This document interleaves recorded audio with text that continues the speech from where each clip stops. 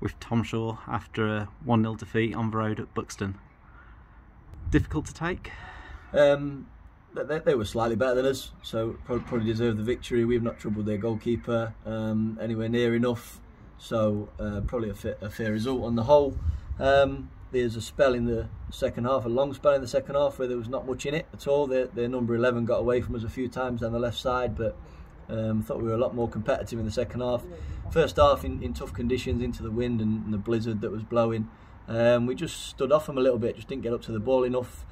They moved the ball pretty well, so picked off our shape a little bit, so we changed that as quick as possible, stopped their fullbacks getting out, and that gave us a bit more solid in that situation. But then on the turnover of possession, we just weren't clean enough, so we did win the ball back when we flattened off our midfield, and we just gave it up on our first pass. We just didn't take enough care. There was loads of opportunities to counter-attack. Their fullbacks were really high and expansive, and we just didn't look after the ball on the turnover, which has cost us a few opportunities to go and run at their centre half. So disappointed about that, because there's no excuse on a nice surface.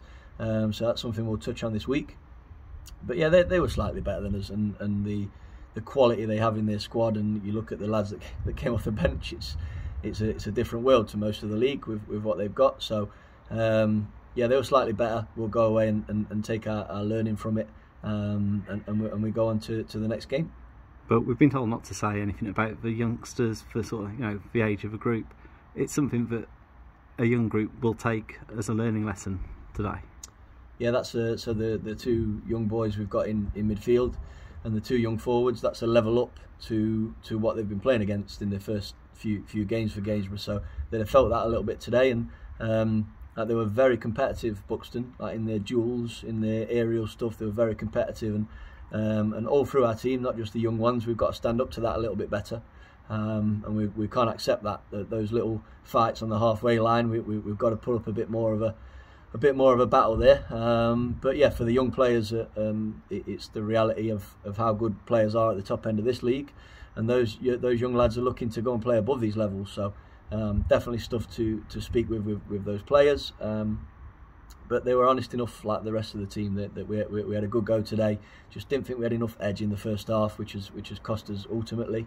But hopefully from the second half they get a bit of belief, because they went toe to toe with some very good players, and for a long spell of that second half they were probably better.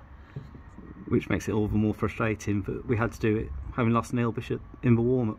Yeah, that doesn't help. Like, I know that he would have had people in front of him getting a little bit further up the pitch. He'd have been demanding of that, and we perhaps just sank a little bit in the first half. Well, they earned that. Buxton, they moved it well, and we had to shuffle and slide in our shape. But yeah, losing Bish it'd be a blow for every team in this league. I think if he was unavailable to play, because he plays at a really high level every single week, and his experience is massive for us. So that was disappointing.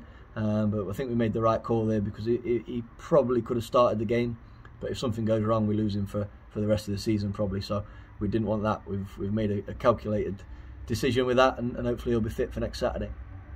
And fair play has to go to Buxton for being able to get this game on at, I think, 11 o'clock this morning. Well, even at 1 o'clock this afternoon, it didn't look possible. No, it's an incredible effort by their volunteers and everybody else that's got involved to get the game on, and the pitch was beautiful, wasn't it? So fair play to them. Yeah, we'll come away from this with a little bit, well, a few more experiences of what the top end of the league looks like. Those and Buxton and FC United have been the best two teams in my opinion. They've got the robustness that most teams seem to have, but they're athletic with it, so it makes for a really tough game. And these shifted the ball well on their home patch. So fair play to them, but we'll keep fighting, and we'll bounce on to 2 home games now in the coming weeks. 12 games, 12 cup finals. See where it goes. Yep. Cheers, Rob.